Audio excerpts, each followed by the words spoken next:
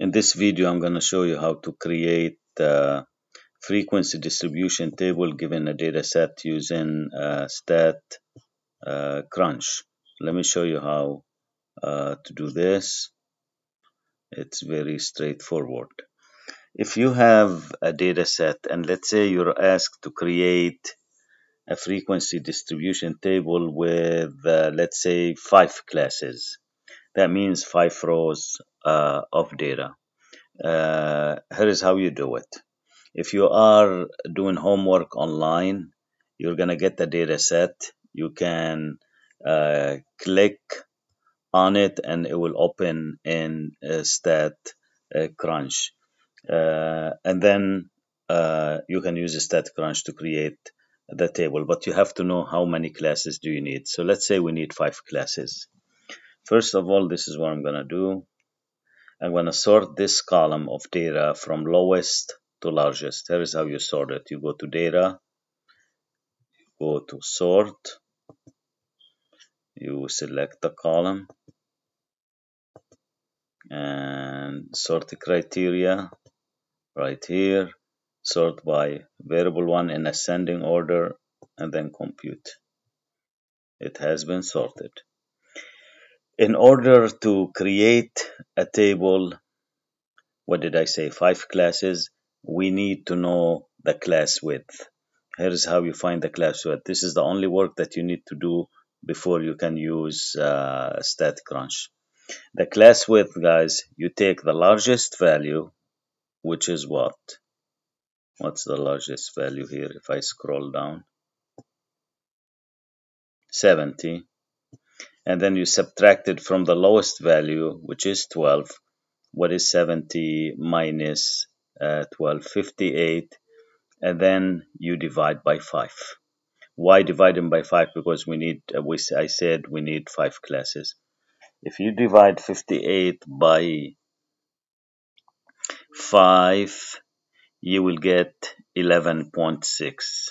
You need to round this number up to the nearest whole number. So what does 11.6 round up to? 12. This is your class width. And now we're ready to create a frequency distribution table. Watch. You go to stat, you go to tables, you go to frequency, you select the variable right here. Okay, we want frequency and relative frequency both. You can do just frequency, and I'll tell you what relative frequency mean, but this is what's important here, right here. We start at the lowest value, which was what? 12. And now we need the class width, and which I said it was 12 as well, right? Because 58 divided by 5, it gave me 11.6, which rounds up to 12. It's just coincidence, guys, that we're starting at 12 and the class width is 12. And hit compute, and this is your table, the frequency distribution table. Now, let me explain what 12 to 24 means. All values from 12 to 24, including 12 but excluding 24. So 24 is not included because you see parentheses, that means this is not included. So that should be 12 to 23. And this one, 24 to 35, 36 to 47, 48 to 59, and 60 to 71. These are the frequencies, and the relative frequency, guys, means you take 13 and divide it by the total. So this is I have 40 values, so this is 13 divided by 40. This is 7 divided by 40. This is 8 divided by 40. This is 7 divided by 40, and this is 5 divided by 40. I can show you how to, let's say, if you wanna export, just this table to a Word document. So you just copy. Okay, it's telling me how to copy, so you just select it like this. Control C, and then you go and paste it into a Word a document. So if you were doing homework online and you got this answer and you want to input this answer again, you don't input 24 because look, parentheses means 24 is not included. If I could erase this one, I would just replace it with 23. And the next one is 35, 47 right here, 59 and 71. Remember that bracket means the number is included and parentheses means the number is excluded.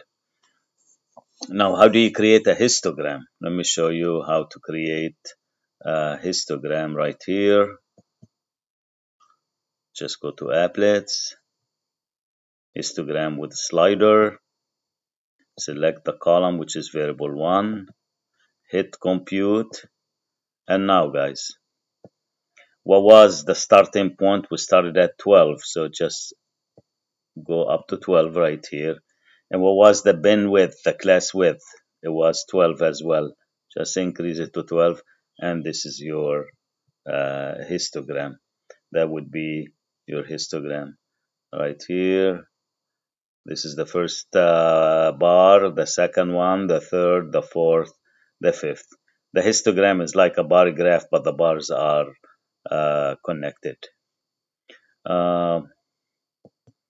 What else we need to know here? Again, guys, to sort a column, here's how you do it. You just go to data, you go to sort, you select the column that you want to sort, and you just sort the criteria, select the column again right here and hit compute, and it's gonna sort the column for you.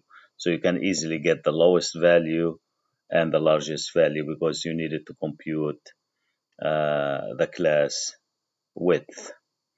And then later in another section, you're going to learn about stem and leaf plots. Let me show you not just how to create that. It's very easy. Let's say I want to create a stem and leaf plot for variable 1 data. Just compute, and look, this is the stem and leaf plot. The only thing that's missing here is a key. You need to put a key to tell a reader that 1 slash 2 means 12, or 2 slash 0 means 20, or 5 slash 0 means 50, so they know how to read the graph. So this is stem and leaf plot. That concludes what you need to know as far as creating frequency distribution tables.